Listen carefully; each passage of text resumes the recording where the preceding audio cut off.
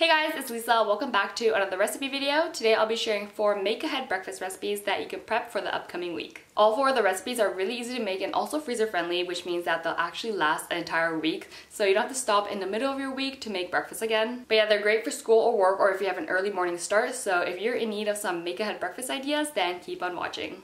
First up, we'll be making some vegan and gluten-free zucchini bread. Into a large bowl, add in the applesauce, coconut sugar, almond butter, vanilla extract, cinnamon, and apple cider vinegar, and then mix. Add in the flax egg and shredded zucchini and then mix again.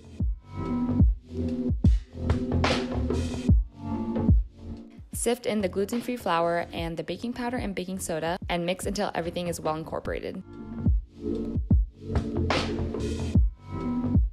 Then transfer the batter into a lined or oil-sprayed loaf tin and bake in the oven at 350 Fahrenheit for 50 to 55 minutes or until cooked all the way through.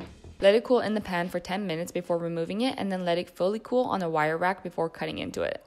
Even though there's no oil in this recipe, it's super moist thanks to the zucchini but not gummy like a lot of gluten-free baked goods are. If you happen to have a lot of zucchinis right now, give this recipe a try and then freeze up any leftovers to keep them nice and moist.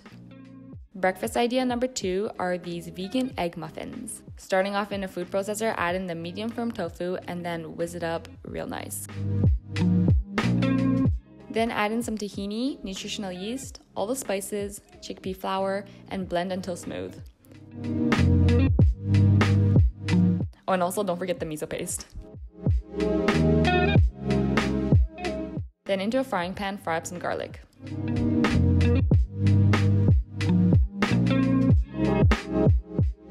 Add in the broccoli and pepper and then fry for like 45 seconds. Then add in the corn and also some salt and pepper to taste and then cook for around 30 seconds. Then lastly add in some scallions and then let it cook for another 20-ish seconds. Remove the vegetables from the heat and then combine it with the tofu mixture we made earlier.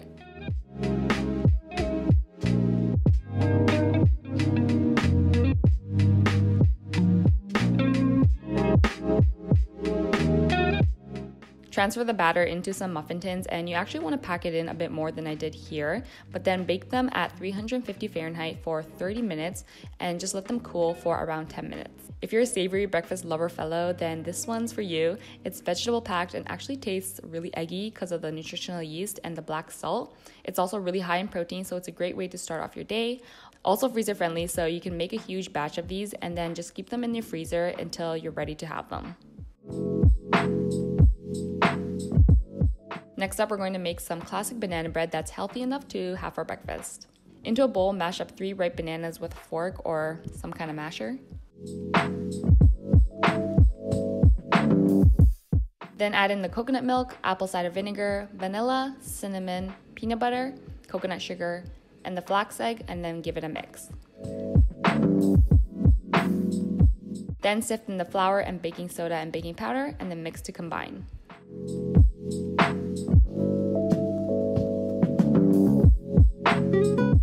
Transfer the mixture into a lined loaf pan and bake in the oven at 350 Fahrenheit for 50 to 60 minutes.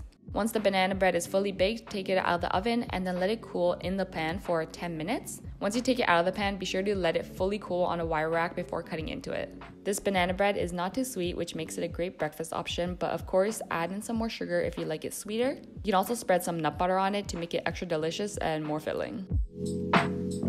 Last but not least, we're going to be making some gluten-free cornbread waffles. First, we need to make some buttermilk, so combine the soy milk and apple cider vinegar and then let that sit for 5 minutes. Then into a large bowl, sift in some gluten-free flour and baking soda and baking powder. Add in the cornmeal and then mix. Add in the buttermilk we made earlier, the flax egg, maple syrup, vanilla, and non-dairy yogurt and salt and mix until a batter forms.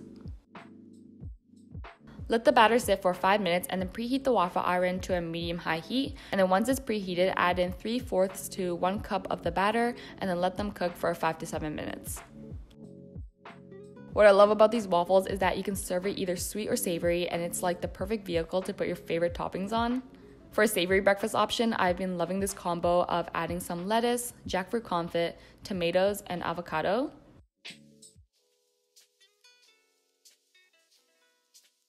And for a sweet option, I usually use non-dairy yogurt, but I was feeling kind of special this day and added on some coconut whipped cream, berries, and drizzled it with some butterscotch caramel sauce. So good, you guys. These waffles are nice and crispy, but still moist and fluffy on the inside, and the leftovers, you can easily just place them in the freezer until you want to have them. So those are all the make ahead recipes I have for you today. I hope you guys really enjoyed these recipes and leaves you inspired to make your own healthy breakfast at home. If you do recreate any of them, be sure to tag me on Instagram. I love seeing all of your recreations. If you like this video, don't forget to give it a thumbs up and subscribe to stick around for more. I hope you guys are all having an amazing day, and I'll see you in the next one.